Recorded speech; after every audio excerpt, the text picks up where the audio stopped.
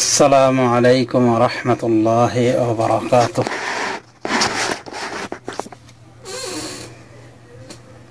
আলহামদুলিল্লাহি রাব্বিল আলামিন, আসসালাতু ওয়াসসালামু আলা নাবিয়িনা মুহাম্মদ ওয়া আলা আলিহি ওয়া সাহবিহি আজমাইন ওয়া তাবিঈনা লাহুম বিইহসানিন ইলা ইয়াউমিদ্দিন, আম্মা বা'দ।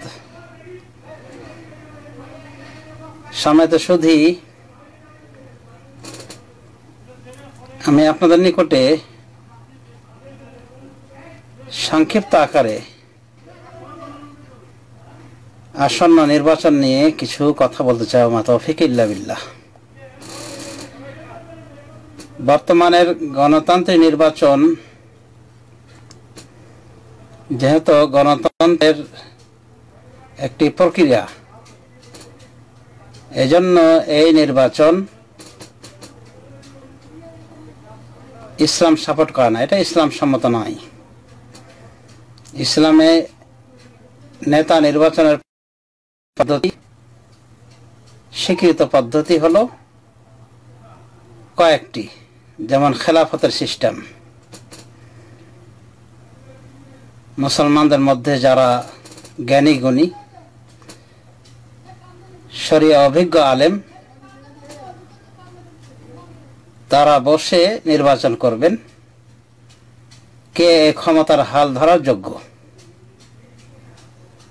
এটা হলো খেলাফত সিস্টেম,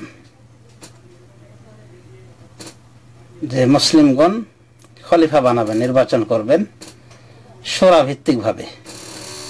এটা একটা সিস্টেম, বৈধ সিস্টেম রাষ্ট্রনায়ক নির্বাচনের জন্য। বলা যায় এমনটি হয়েছিল আবু বকর রাদিয়াল্লাহু তাআলা আনহুর ক্ষেত্রে। আবু বকর রাদিয়াল্লাহু তাআলা আনহুকে আহলুল হাল্ল ওয়াল আকদ তারাই নির্বাচন করেছিলেন, অর্থাৎ যারা জ্ঞানীগুণী ছিলেন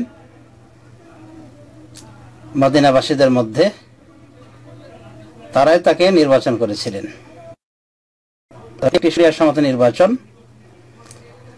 আরেকটি নির্বাচন পদ্ধতি হলো যা ইসলাম স্বীকৃত এবং আমল হয়ে আসছে, সেটি হলো আল ইস্তিখলাফ।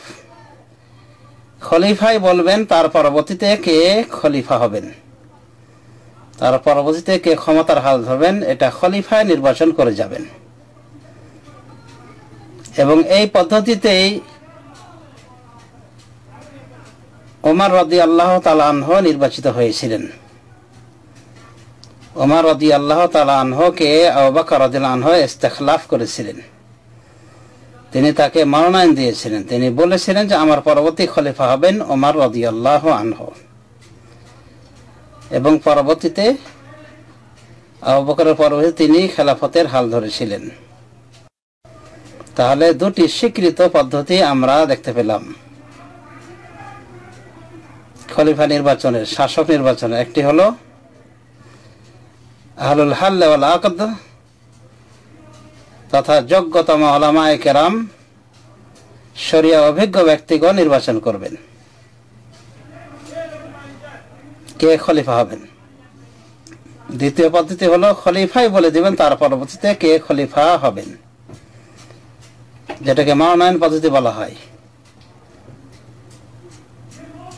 আর আরেকটি পদ্ধতি হলো যে খলিফা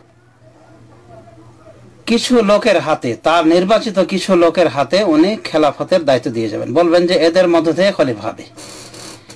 এমনটি করেছিলেন খলিফা ওমর ইবনুল খাত্তাব রাদিয়াল্লাহু তাআলা আনহু। তিনি তার মৃত্যুর পূর্বে 6 জনের হাতে খেলাফতের বিষয়টি ন্যস্ত করে যান, বলেছিলেন যে এই 6 জনের মধ্য থেকে খলিফা হবে, 6 জনের বাইরে নয়। তাহলে এটা একটা পদ্ধতি যে খলিফা কয়েকজনকে সিলেক্ট করে যাবেন এবং বলবেন যে এদের মধ্য থেকে যে কোনো একজনকে নির্বাচন করা হবে। এটাও শরিয়া সম্মত পদ্ধতি, যেহেতু খলিফা ওমর রাদিয়াল্লাহু তাআলা আনহু এই পদ্ধতি অবলম্বন করেছিলেন। এবং এ মর্মে সহিহ হাদিস, অন্যভাবে ইতিহাসের কিতাবাদি সাক্ষ্য যে এই পদ্ধতিতে খেলাফত নির্বাচন হয়েছিল। তাহলে মুসলিম শাসক, রাষ্ট্র শাসক নির্বাচনের পদ্ধতি মোটামুটি বলা যায় যে তিনটি: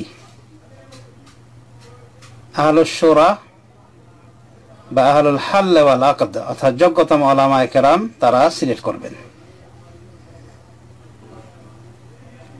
কে খলিফা হবেন, অথবা খলিফাই বলে যাবেন তারপরে কে খলিফা হবেন, যেমন আবু বকর রাদিয়াল্লাহু আনহু বলে গিয়েছিলেন। আর প্রথম পদ্ধতি বুঝতে পেরেছেন যে এটা আবু বকর রাদিয়াল্লাহু তাআলা আনহুর ক্ষেত্রে হয়েছিল। রাসূল সাল্লাল্লাহু আলাইহি ওয়াসাল্লাম বিদায় নিয়েছেন, কিন্তু তিনি নির্দিষ্ট করে কাউকে খেলাফতের ভার দিয়ে যাননি, যদিও তার ইচ্ছা অভিপ্রায় অনেকটা ছিল আবু বকর রাদিয়াল্লাহু আনহুর প্রতি, এবং ইশারা ইঙ্গিতে তিনি আবু বকর রাদিয়াল্লাহু আনহুকে বুঝিয়েছিলেন যে তার পরবর্তীতে খেলাফতের যোগ্য। এরপরও বিষয়টি তিনি জনগণের উপরে একেবারে ছেড়ে দেননি, বরং তিনি বিষয়টি ন্যস্ত করে দিয়েছিলেন যোগ্য ব্যক্তিদের উপরে। আর তাই যোগ্যতম উলামায়ে কেরাম যারা মদিনায় ছিলেন, দারুল খেলাফা যেটাকে বলা হয়, তারা আবু বকর রাদিয়াল্লাহু আনহুকে সিলেক্ট করেছেন। আর একটি পদ্ধতি বললাম যে খলিফায় কয়েকজনকে নির্বাচন করে দিবেন, বলবেন যে এদের মধ্য থেকে খলিফা হয়, বাস। আরেকটি পদ্ধতি এটা হলো আত-তাগাল্লুব। যদি কোনো ব্যক্তি ক্ষমতা বলে, শক্তি বলে, তার ক্ষমতাকে গছিয়ে ফেলে এবং তার অধীনে চলে আসে সেনাবাহিনী, পদাতিক বাহিনী ইত্যাদি, এক কথায় রাষ্ট্র ক্ষমতা, রাষ্ট্রযন্ত্র তার এতে চলে আসে, ফেভারে চলে আসে, এবং ক্ষমতার হাল যদি সে ধরে ফেলে তাহলে তাকেও খলিফা হিসেবে মেনে নিতে হবে, তার বিরুদ্ধে সশস্ত্র অভ্যুত্থান করা যাবে না যতক্ষণ পর্যন্ত তার থেকে কুফরি প্রমাণিত না হবে। তো এই হলো ইসলামিক পদ্ধতির খেলাফত নির্বাচন, খলিফা নির্বাচন পদ্ধতি। সুতরাং প্রচলিত গণতান্ত্রিক যে পদ্ধতি, এই পদ্ধতি ইসলাম সম্মত নয়, বরং গণতন্ত্র এই চিন্তাধারাটাই কুফরি চিন্তাধারা, না কুফরি চিন্তাধারা। এই চিন্তাধারার জনক হলো আব্রাহাম লিঙ্কন, যিনি একজন প্রসিদ্ধ ইহুদি অর্থাৎ বিধর্মী। এবং গণতন্ত্র এটা এমন একটা তন্ত্র যার ভিতরে কোনো কিছুর স্বীকৃতি নেই, না দিনের স্বীকৃতি আছে, না কোনো কিছুর নিশ্চয়তা রয়েছে। আর দরুরিয়াতুল খামস যেটাকে বলা হয়, পাঁচটি জরুরি বিষয়, অর্থাৎ আদ-দ্বীন ওয়াল আকল ওয়াল নফস ওয়াল ইরদ আল মাল, এগুলির কোনোটি নিরাপত্তা নেই এই গণতান্ত্রিক পদ্ধতিতে। অর্থাৎ দিনের কোনো নিরাপত্তা নেই, এর কোনো দিনই নাই। এর দিন হলো জনগণ যা বলে তাই, জনগণ যেটা পাশ করবে সেটাই, জনগণ সকল ক্ষমতার উৎস।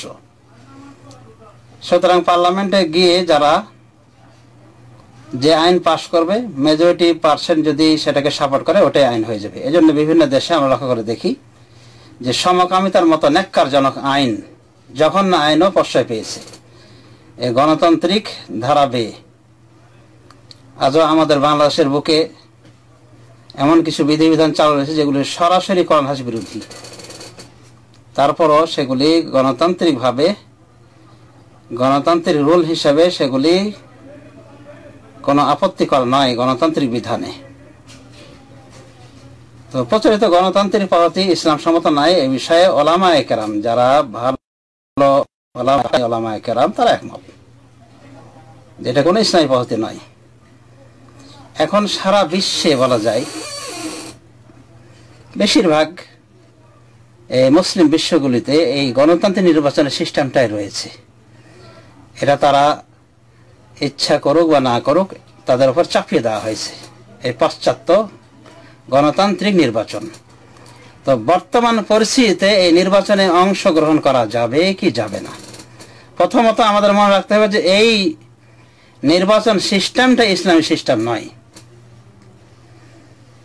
কিন্তু এরপরও যেহেতু এর বাদিল বা এর বিকল্প তৈরি হয়নি, এরকম সিচুয়েশন হয়নি, তাই এই নির্বাচনে অংশগ্রহণ করা যাবে কিনা, সেটা প্রার্থী হয়ে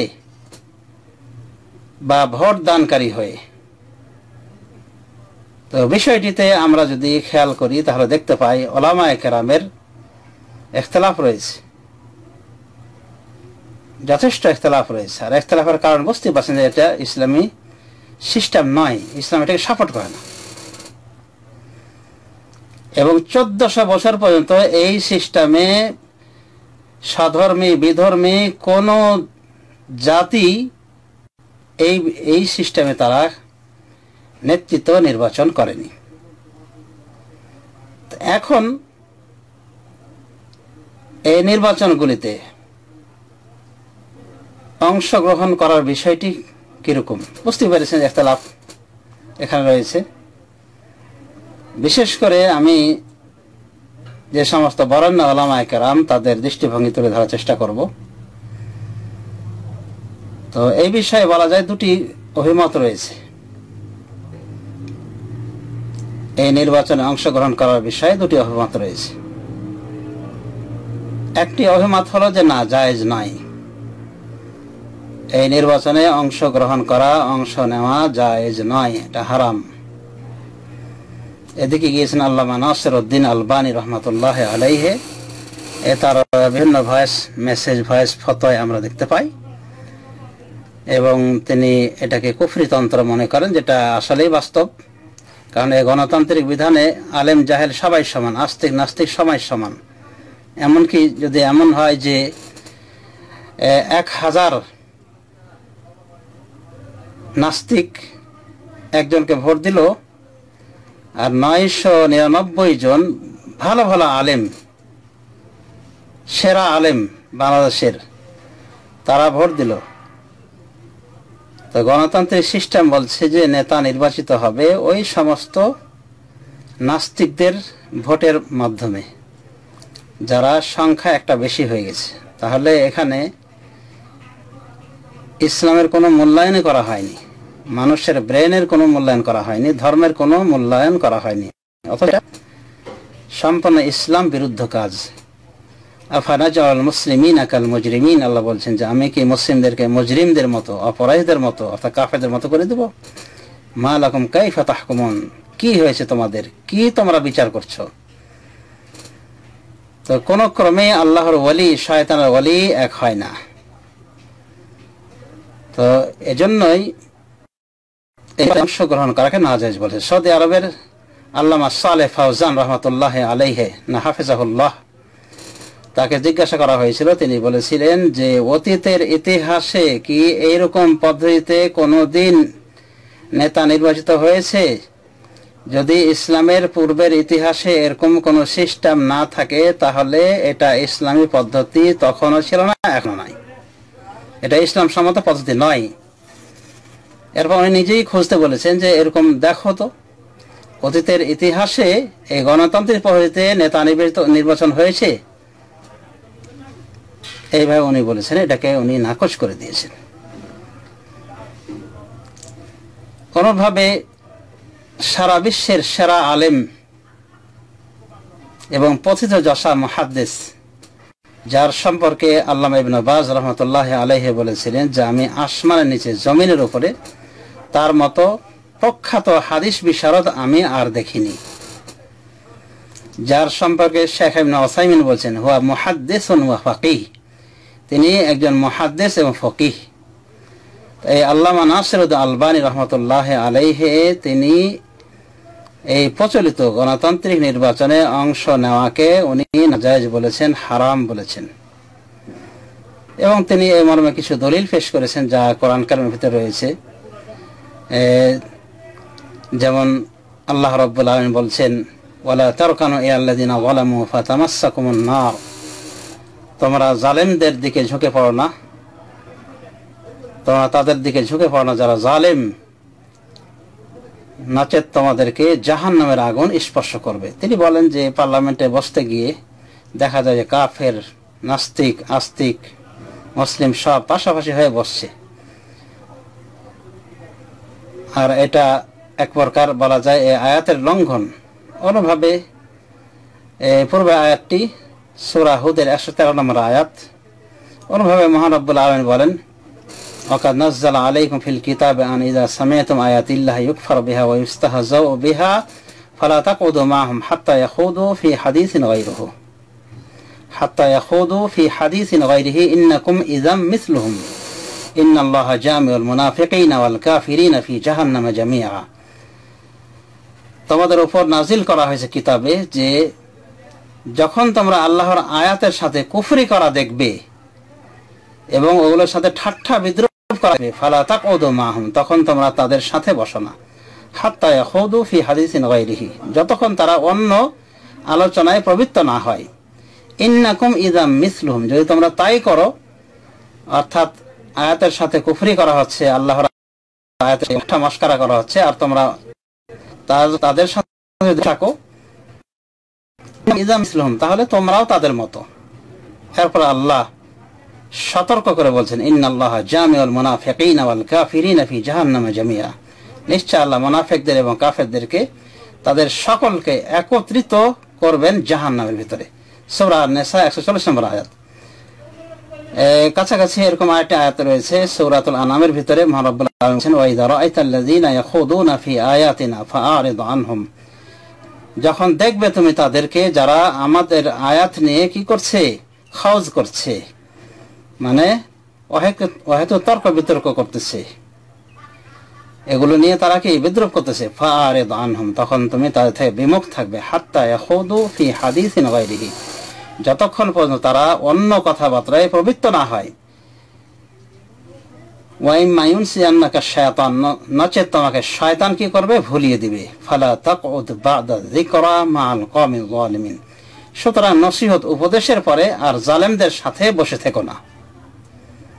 তো শেখ আলবানী রহমতুল্লাহ আলাইহি বলেন যে এইভাবে পার্লামেন্ট সাজিয়ে পার্লামেন্টে বসে থাকা নাস্তিকের পাশাপাশি, অথচ নাস্তিকরা যত কুফরি বিধর্মী আইন পাশ করবে আর তাদের পাশে বসে থাকা মানে কি, তারা কোরআন আয়াতের সাথে ঠাট্টা করছে, বিদ্রুপ করছে, মশকরা করছে, আর তাদের পাশে কি বসে থাকা হচ্ছে, তাদের সাথে তাদের সামনে থাকা হচ্ছে, যা কোরআনের লঙ্ঘন।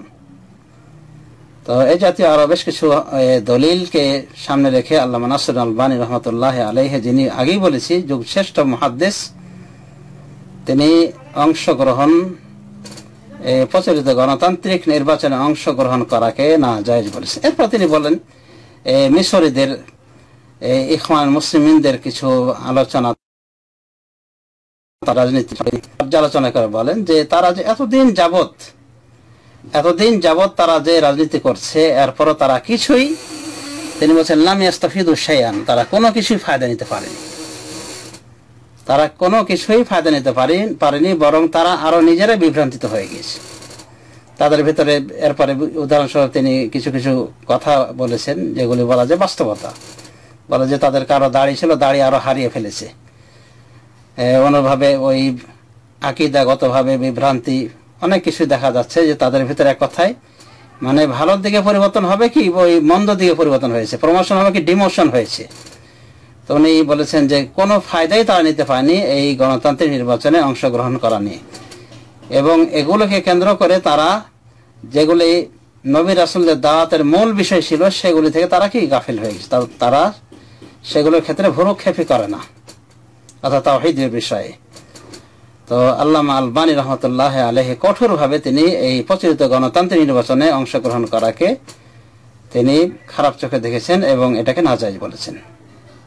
তো আল্লামা নাসির আলবানী তিনি এই যুগের একজন শ্রেষ্ঠ মুহাদ্দিস, আমরা আশা করি জানি। তো একজন প্রাজ্ঞ মুহাদ্দিস এবং ফকিহ তিনি এটা বলেছেন। তো গণতান্ত্রিক নির্বাচন বলা যায়, এই পদ্ধতির নির্বাচনকে অনেকেই এভাবে নাজায়েজ বলেছেন, যেমন মোহাম্মদ বিন হাদি আল মাদখালি, তিনি একজন শেখ সৌদি আরবের, তিনি এটাকে নাকচ করেছেন। তিনি বলেন যে এটা জায়েজ নয়, এই পদ্ধতি, এই সিস্টেমটা জায়েজ নয়। এরপরে বিভিন্ন দলিল আদিল্লা পেশ করেছেন। অবশ্য তিনি এটাও উল্লেখ করেছেন যে আমাদের বড় বড় কিছু শেখ পক্ষে গিয়েছেন, তবে তাদের কথার ব্যাখ্যা করেছেন, এবং তিনিও ইখওয়ান মুসলিমিন তাদের ওই সমালোচনা করেছেন, কঠোর সমালোচনা করেছেন। তাদেরকে উনি খোয়ানুল মুসলিমিন বলেছেন, ইখওয়ান মুসলিমিন না খোয়ানুল মুসলিমিন, মানে মুসলমানদের খেয়ানতকারী। তিনি বলেছেন যে আমাদের কিছু সালাফি ওলামায়ে কেরাম রয়েছেন যারা পরিস্থিতিকে কেন্দ্র করে তারা এই নির্বাচনকে একটা জরুরত হিসেবে বৈধ বলেছেন, কিন্তু কোন ক্রমে তারা এই ডেমোক্রেসি বা এই গণতন্ত্রকে তারা বৈধ মনে করেননি। তারা কোনোদিনই মনে করেননি যে এটা জিহাদ, এটা এই, এটা সেই। তারা বরং বলা যায় একটা জরুরি অবস্থা হিসেবে এটাকে গণ্য করেছেন, বৈধ বলেছেন। যেমন শেখ বিন বাজ রহমতুল্লাহ আলাইহি এই জাতীয় নির্বাচনে অংশ নিতে তিনি বলেছেন এটা জরুরি ভিত্তিক, মিনভাবে তাকলিল শার, মন্দকে কম করা যায় যাতে করে এই নিমিত্তে। আর ইসলামী শরীয়তের একটা মূলনীতি রয়েছে যে যদি কোন মন্দকে প্রতিহত করতে হলে, বড় মন্দকে প্রতিহত করতে হলে যদি ছোট মন্দ করা লাগে, বাধ্য হওয়া লাগে, তাহলে ওই ছোট মন্দকে সাপোর্ট করা যায় সেই হিসাবে। তো তারা একটা জরুরি ভিত্তিক এগুলি ফতোয়া দিয়েছেন, কিন্তু কোন ক্রমেই তারা ইখওয়ান মুসলিমিনের মানহাজের সাথে একমত নন। সুতরাং সালাফি উলামায়ে কেরামদের ভিতরে যারা এই দিকে গিয়েছেন তাদের কথার ব্যাখ্যাও কিন্তু আমরা লক্ষ্য করে দেখছি যে দুইভাবে দেওয়া হচ্ছে। বিশেষ করে ইখওয়ান মুসলিমিন বা যারা জামাত ইসলাম মার্কা ভাই, তারা কিন্তু এমন ভাবে পেশ করছেন কথাগুলি, মনে হচ্ছে যেন শেখ বিন বাজ, শেখ ইবনে হুসাইন প্রচলিত গণতন্ত্রের পক্ষে। না, তা না, এটা তাদের উপর চরম অপবাদ দেওয়া হবে। বরং তারা বিশেষ করে আরব দেশের গণতান্ত্রিক সিস্টেম তারা দেখেছেন। আরব দেশের ভিতরে, তো আরব দেশের ভিতরে যে গণতান্ত্রিক যে সিস্টেমগুলি রয়েছে, এটা বলা যেতে পারে তুলনামূলক এই ভারত উপমহাদেশের এই গণতান্ত্রিক সিস্টেম থেকে অনেকটা ভালো। এর কারণ হলো জনগণই ভালো। তো জনগণ ভালো থাকলে তো জনগণের প্রতিনিধি হিসেবে সরকারিতে যারা আসবে তারা তো কিছু ভালো হবে। তো এই জাতীয় গণতান্ত্রিক বিশ্বের দেশগুলিকে তারা চোখের সামনে রেখে ফতোয়া দিয়েছেন এবং এটা জরুরি ভিত্তিক বলেছেন, মন্দের ভালো হিসাবে। কিন্তু কোনো ক্রমেই তারা বলেন না যে গণতান্ত্রিক পথটা এটা হলো জেহাদ, এই জেহাদ করতে হবে। আর এই পথে আসার জন্য, এই গণতান্ত্রিক পথে ক্ষমতায় আসার জন্য ভোটাভুটি প্রক্রিয়া হিসেবে নির্বাচনে ইশতেহার দিতে হবে, তারপরে মিছিল করতে হবে, গণজাগরণ তুলতে হবে, তারপরে ভাঙচুর করতে হবে, হরতাল করতে হবে, মিছিল করতে হবে ইত্যাদি। এগুলো কিন্তু সাপোর্ট করেননি। এগুলো যদি কেউ বলে থাকেন, বলেন, এটা তাদের উপর নিশ্চয় অপবাদ দেওয়া হবে। তো যারা, যে সমস্ত ভাইয়েরা বিশেষ করে এই ইখওয়ান মুসলিমিন যারা গণতান্ত্রিক পদ্ধতিটাকে একটা ইসলাম সম্মত পদ্ধতি মনে করছেন বা বলতে চান যে ইসলামী গণতন্ত্র, তো তারা এই গণতন্ত্র কিন্তু ইসলামী কোনোদিনই বলেননি। না শেখ বিন বাজ বলেছেন, না শেখ ইবনে হুসাইন বলেছেন। আর শেখ আলবানী রহমতুল্লাহ আলাইহির মানহাজ তো বুঝতে পেরেছেন, একবারে স্পষ্ট ভাষায় উনি এমনকি নাজায়েজ গণ্য করেছেন। তো বলা যেতে পারে এই বিষয়ে যে মৃত পানি, শুকরের গোশত খাওয়া, শুকরের গোশত খাওয়া, এ বিষয়ে সমস্ত উলামায়ে কেরাম একমত।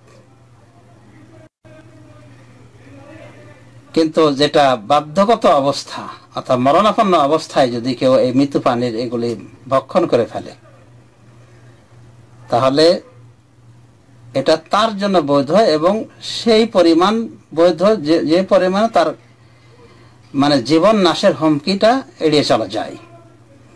তো এটাকে কি আর একটা কল ধরে নেওয়া যাবে যে আলেমদের দুটো কথা রয়েছে ওই মৃত পানির বিষয়ে, মৃত শুকুর বিষয়ে, শুকুরের গোশত বিষয় বা মৃত পানি বিষয়ে, যে একটা হলো নাজায়েজ আর একটা হলো জায়েজ। বরং একটাই কথা যে নাজায়েজ, কিন্তু কোন অবস্থাতে জায়েজ এটা আল্লাহ রাব্বুল আলামিন বলে দিয়েছেন। মহান রাব্বুল আলামিন বলেন, ওয়াকাদ হারামা আলাইকুম, তোমাদের উপর হারাম করে দেওয়া হয়েছে। ওয়াকাদ ফাসসালা লাকুম মা হারামা আলাইকুম ইল্লা মা উতরিতুম ইলাইহি, তোমাদের উপরে আল্লাহ তাফসীল বর্ণনা করেছেন, বিস্তারিত বর্ণনা করে দিয়েছেন যা হারাম করেছেন। ইল্লা মা উতরিতুম ইলাইহি, তবে যার প্রতি তোমরা একেবারে বাধ্য হয়ে পড়ো সেটা ভিন্ন কথা। সূরা আন-নামের 119 নম্বর আয়াত। তো এখানে আল্লাহ রাব্বুল আলামিন যে বিষয়ে মানুষ বাধ্য হয়ে পড়ে ইজতিরারি অবস্থাকে ভিন্ন চোখে দেখেছেন। কাজেই এটা আমরা দ্বিতীয় অভিমত আমরা বলতে পারি না, বরং শুকরের গোশত হারাম, মৃত পানি খাওয়া হারাম, এগুলো হারামই। কিন্তু মরণাপন্নর অবস্থাটা সেটা হলো আলাদা। এই অবস্থায় যে খাওয়াটা বৈধ রয়েছে সেটা আল্লাহ রাব্বুল আলামিন তিনি নিজেই বলেছেন। তবে এই বিষয়টি আমরা বুঝতে পারছি। সমাজে শুধু এটা একটা জরুরি বিষয়। তো জরুরি বিষয়কে মানে নরমাল বিষয়ের উপরে প্রস্তুতি মানে বহন করা এটা মোটে উচিত নয়। তো বর্তমান গণতান্ত্রিক যে নির্বাচন, এটা বুঝতে পেরেছেন, এই গণতান্ত্রিক নির্বাচনের এই পদ্ধতির সিস্টেম এর বিষয়ে ইসলামের বিধিবিধান প্রকৃত অর্থে বুঝতে পেরেছেন যে এটা কোনো ক্রমে ইসলাম সাপোর্ট করে না, ইসলাম মোটেও সাপোর্ট করে না। কিন্তু কথা হলো যে অনেক সময় আমরা লক্ষ্য করলে দেখতে পাই যে মুসলিম কিছু রয়েছে, বরং অসংখ্য মুসলিম রয়েছে যারা বিধর্মী দেশগুলিতে রয়েছে, সেখানে কোনো ক্রমেই তারা ক্ষমতায় আসতে পারবে না, ক্ষমতায় আসার কথা নয়, কিন্তু তারপরও সেখানে নির্বাচন থাকে। তো সেখানেও মুসলমান নির্বাচনে অংশ নিয়ে থাকে, বিশেষ করে এই প্রার্থীকে ভোট দিয়ে থাকে ভালো মন্দের বিচারে। যেমন ভারতের বিষয়টা, সবাই হিন্দু, এও হিন্দু সেও হিন্দু, কিন্তু দেখা যাচ্ছে হিন্দুদের ভিতরে উগ্রবাদী রয়েছে কিছু, যারা ভোটে পাশ করলে মুসলমানদের চরমভাবে সর্বনাশ ডেকে আনে। আর পাশাপাশি আরেকটা হিন্দু রয়েছে, সেও প্রার্থী, কিন্তু তুলনামূলকভাবে সে মুসলমানদের সেরকম শত্রু নয়, মানে কিছুটা হলো নর্মাল রয়েছে। তো এই হিসাবে হিন্দু দেশগুলোতেও তারাও নির্বাচন করতে তারা বাধ্য, এক প্রকার বলা যায় জরুরি অবস্থা। এবং কোন কোন দেশে নির্দেশ করা হয়েছে, আইন জারি করা হয়েছে যে নির্বাচনে অংশ নিতেই হবে, ভোট দিতেই হবে, নতুবা জরিমানা রয়েছে। এরকম যদি কিছু বাধ্যতামূলক বিষয় হয়ে থাকে, বা বললাম যে বিধর্মী দেশে মুসলিম বসবাস করছে, তো এখানে দেখবে সে দেশের ওলামায়ে কেরাম যে পরিস্থিতি কি পর্যায়ে যাচ্ছে, তাদের নির্বাচনে অংশ নিলে তাদের পরিস্থিতি ভালো হবে কিছুটা, ভোট দিলে, ভোটের শরিক হলে, নাকি অবস্থা তাদের আরো বেগতিক হবে, সেই হিসেবে তারা ডিসিশন দিবে। আর মুসলিম দেশে এই একই ব্যবস্থা বলা যেতে পারে যে এদেশও হতে পারে যে যারা নির্বাচনে যাবে বা যারা নেতৃত্ব নির্বাচনে অংশ নিচ্ছে বা যারা প্রার্থী দাঁড়িয়েছে, তাদের ভিতরে ভালো মন্দ রয়েছে। তো এটা বিবেচনা করবে অবশ্যই ওলামায়ে কেরাম। আর আমাদের বাংলাদেশের প্রেক্ষাপটে আমরা যেটা লক্ষ্য করে দেখি যে উভয় পক্ষে যুক্তি রয়েছে। আমাদের বাংলাদেশে যে সমস্ত ভাইরা প্রচলিত সরকারকে তাগুত বলে, তো তাগুত যারা বলছে তারাও কিন্তু দেখা যায় যে একজন আরেক মানে দলের অধীনে নির্বাচনে অংশগ্রহণ করতে যাচ্ছে, যারা আমরা যদি বড় তাগুত না বলে ছোট তাগুত, মানে তাদের দৃষ্টিকোণ থেকে। তো তাগুত থেকে যেন মানে আত্মরক্ষার কোনো পথই নাই দেখা যাচ্ছে, কেউ এই তাগুতের কাছে, কেউ ওই তাগুতের কাছে। এখন তাগুতের লড়াই বলা যায় সেই হিসাবে।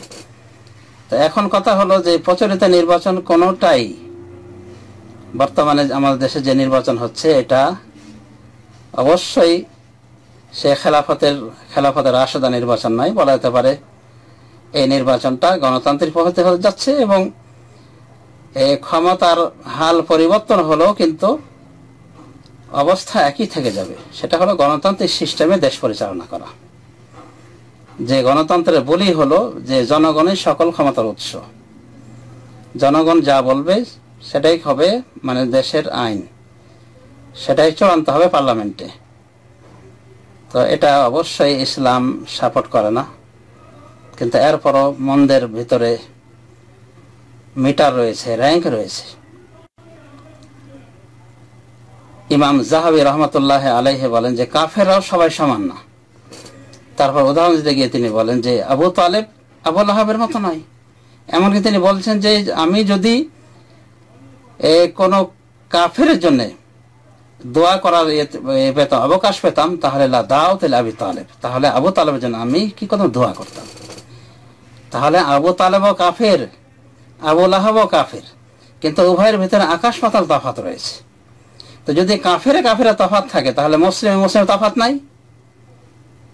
সুতরাং আমাদের বাংলাদেশের প্রেক্ষাপটে আমরা দেখতে পারি যে তুলনামূলক কারা ইসলামের সাথে কাজ করবে বা কাদের দ্বারা ইসলামের এবং মুসলিমদের উপকার সাধন হবে, প্রয়োজনে তাদেরকে আমরা এই বলা যেতে পারে মন্দের ভালো হিসাবে আমরা তাদেরকে সাপোর্ট করতে পারি, ওই সমস্ত ওলামায়ে কেরাম দৃষ্টিকোণ থেকে যারা মনে করেন যে তুলনামূলক বেশি মন্দকে এড়ানোর জন্য কম মন্দকে বরদাস্ত করে নেওয়া যায়, তাদের আলোকে বলা যেতে পারে যে এই নির্বাচনী প্রক্রিয়ায় অংশগ্রহণ করা যেতে পারে। এরপরে এটা আমরা মনে করব এটা ট্যাবলেটের মতো, এটা একটা মানে অসুখের সমাধান হিসেবে, অসুখ ভালো হয়েছে খালাস আর লাগবে না। তো এটাকে কোনো ক্রমেই আমরা ইসলামী পদ্ধতি জ্ঞান করতে পারি না, বরং এটা একটা জরুরি অবস্থা। আর জরুরি অবস্থার ক্ষেত্রে ইসলামে কিছু ছাড় তো রয়েছে অবশ্যই।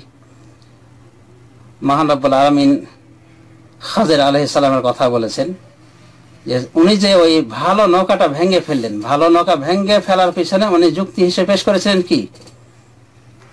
যুক্তি হিসেবে পেশ করেছিলেন যে সামনের দিকে জালেম বাদশা রয়েছে, ইয়াখুযু কুল্লা সাফিনাতিন গসবা, প্রত্যেক নৌকাকে সে জবরদস্তি করে ছিনিয়ে নেবে। এই জন্য খাজির আলাইহিস সালাম কি করেছেন? নৌকাটাকে কিছু ভেঙে ত্রুটিযুক্ত করেছিলেন, অল্প কিছু ভেঙে দিয়েছিলেন। তো ওলামায়ে কেরাম বলছেন যে এই নৌকা দুটি অবস্থা থেকে খালি নাই, হয় ভেঙে কিছু দিতে হবে যার ফলে এতিমদের ওই সম্পদটা রক্ষিত থাকবে, ভালো করে তারা কাজে লাগাতে পারবে, অথবা ওইভাবে থাকবে জালেম বাদশা নিয়ে চলে যাবে। তো দুটোই মাফসাদা, দুটোই নেগেটিভ বিষয়। কিন্তু তুলনামূলক ভাবে নৌকাটাকে খুদ করে দেওয়া, অল্প কিছু ছিদ্র করে দেওয়া যাতে করে এতিমরা ওটাকে নিয়ে কাজে লাগাইতে পারে এবং জালেম থেকে রক্ষা পেয়ে যায়। তো এটাকে কি করা হয়েছে? তো এটাকে বলা হয় তুলনামূলক তুলনা করা। তো যারা এই তুলনার দিকে গিয়েছেন তারা এই প্রচলিত গণতান্ত্রিক ভোটকে সাপোর্ট করেছেন একটা পরিস্থিতির চিকিৎসা হিসেবে, কিন্তু কোন ক্রমেই তারা এই মিটিং মিছিল কোনোভাবে ওই মারামারি, কাটাকাটি, হানাহানি, খুনাখুনি, হরতাল, অবরোধ ইত্যাদিকে তারা মোটেও সাপোর্ট করে না। শেখ ইবনে উসাইমিন করেছেন, না শেখ বিন বাজ করেছেন, না দুনিয়ার কোনো সালাফি আলেম করেছেন। সালাফি কোন ওলামায়ে কেরাম এই প্রচলিত গণতান্ত্রিক পদ্ধতিকে সাপোর্ট করেননি। তবে নির্বাচনের বিষয়টিকে তারা ওই জরুরি ভিত্তিক মনে করে এবং মন্দের তুলনায় ভালোকে তারা সাপোর্ট করার পক্ষে গিয়েছেন এবং ভোট দেওয়ার পক্ষে গিয়েছেন। তাও তারা সকলে একমত নয়, সেটা বুঝতে পেরেছেন। আল্লাহ আলাইহি সবসময় বিপক্ষে থেকেছিলেন। অনভাবে আল্লামা সালেহ ফাওজান, যিনি বর্তমান বিশ্বের এবং সৌদি আরবের বড় মুফতি, তিনি এটাকে না করেছেন, এটাকে নাজায়েজ মনে করেছেন, কারণ এটা ইসলামী কোনো পদ্ধতি নয়। তো ইসলামী পদ্ধতি নয় এটা শেখ বিন বাজও মনে করেন, শেখ ইবনে উসাইমিনও মনে করেন। কিন্তু এই পরিস্থিতিকে কেন্দ্র করে তারা কেউ কেউ মন্দের তুলনায় তারা এটাকে সাপোর্ট করেছেন। আশা করি বিষয়টি বুঝতে পেরেছেন। এখন আমরা কি করব? এখন আমাদের কথা হলো যে বিষয়টি যেহেতু বিতর্কিত, বড় বড় ওলামায়ে কেরাম রয়েছেন পক্ষে এবং বিপক্ষে, এবং তারা প্রত্যেকে যার যার পক্ষে যুক্তি পেশ করেছেন। সুতরাং আমরা বলবো যে এই দুই ফতোয়ার যে কোনো ফতোয়ার উপরে যদি কেউ আমল করে এবং সেটাতে যদি পরিতুষ্ট হয় তাহলে তার প্রতিবাদ করার কিছু নেই, তার বিরুদ্ধে কিছু বলার নেই।